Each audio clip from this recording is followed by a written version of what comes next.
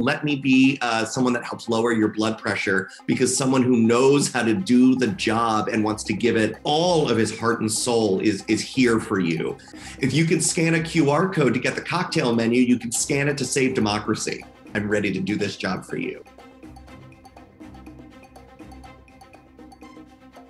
What do Pennsylvanians risk if they elect someone who needs on-the-job training when they get to Harrisburg?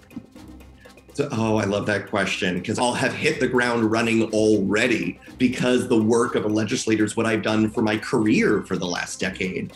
And I think we've seen what happens when you send people who talk a big game, promote lots of noise, but don't have the gravitas and, to make my mother proud, the chutzpah to back it up, that don't really know how the job is done, that it's not just about press conferences and Insta reels about what you did at the job that day.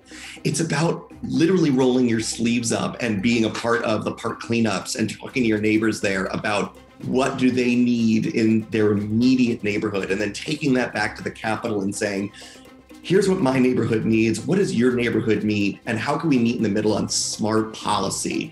I'm gonna bring to this office 10 years of actual legislative experience that really no one else can say they have, because of the chamber. I helped lead the writing, lobbying, and passing of 28 laws in 13 states. If you can see on the map behind me here, each one of those pins is a place where I got to help usher in a new economic development policy somewhere in this country that helped bring billions of dollars in opportunity to minority communities that didn't have it before. There is an economic solution to every social issue out there. And when we help particularly conservative forces see and feel that message in their bones, they can go home and sell it how they need to. And we as progressives can go home and sell it for the good, quality of life benefit that we all know those policies can be.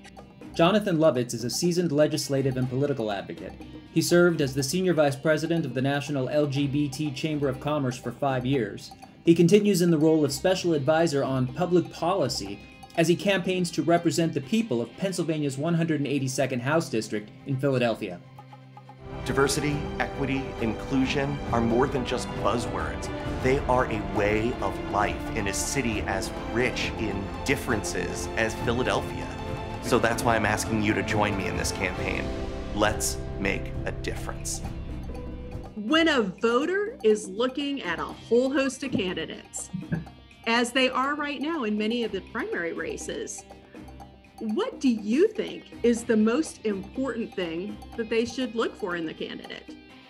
Oh, good question. And, I think it's really a tale of two parties, as it usually is. But, in my race alone, and in Pennsylvania and in so many progressive races around the country, you have young, smart, eager, passionate people running, and that is a wonderful thing. I think we owe a lot of that to the energy and activism of so many organizations out there who are helping people who really have passion for service get involved. And that's why I'm so grateful for the work of YouCantBeatBlue. The way you all lift up candidates and get the message out for people is really special, and I think means a lot to candidates like me. Well, thank you for running. America's freedom to vote, it's been under attack for a while now. Most of us were oblivious to it. Most of us didn't pay attention. Those of us with privilege didn't have to pay attention. But in 2020, it felt like there was a pandemic on top of the pandemic, because there were so many people who used it as an excuse to further restrict votes. That's what it felt like. But you actually stepped up in Philadelphia and did something about that. Tell us about that. Oh, thank you for bringing that up. This project means the world to me. If you can, I'm going to tilt up here so you can see that QR code on the wall. That is the part of the Philly Voting Project that my dear friend Jason Evans and I co-created because we saw a real problem. It was the height of the pandemic. We were all marching in the streets, affirming Black Lives Matter, which we still must do to this day. And a lot of us were out there with clipboards and pens and voting forms trying to get people to say, look, if you're fired up and marching like we are, you've got to turn this into political action. But it was so early in the pandemic, nobody wanted to touch a pen. Nobody wanted to shake a hand. So we did what so many others did, and we went to the bar, drown our sorrows, and realized, oh my God, That's the solution. If you can scan a QR code to get the cocktail menu, you can scan it to save democracy.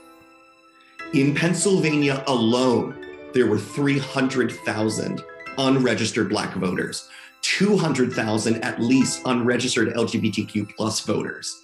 So we targeted those communities by going to their businesses, by going to their community centers, and it worked. And my only regret is we didn't start the project earlier, because even in just about 2 months, we registered over 1,000 new voters right here in Philly. If you've got a phone, you've got a way to register every single friend that you've got.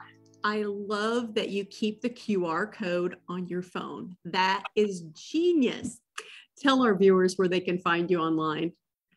Oh, viewers, I hope I get to talk to each and every one of you. I love being active on social media, particularly Twitter is my jam. My personal is at JD Lovitz, JD Lovitz. But please follow the campaign, Lovitz for PA, Lovitz, FORPA, on Twitter, Facebook, Instagram, Homing Pigeon, wherever you are. Find us at lovitzforpa.com. We are eagerly seeking volunteers to help us with phone banking and get out the vote work for us and for Democrats all over on our volunteers page. Learn about my issues, learn about my experience, get involved with me. This is a two-way communication at all times. So I want to hear from you, and I hope you'll join us at lovitzforpa.com.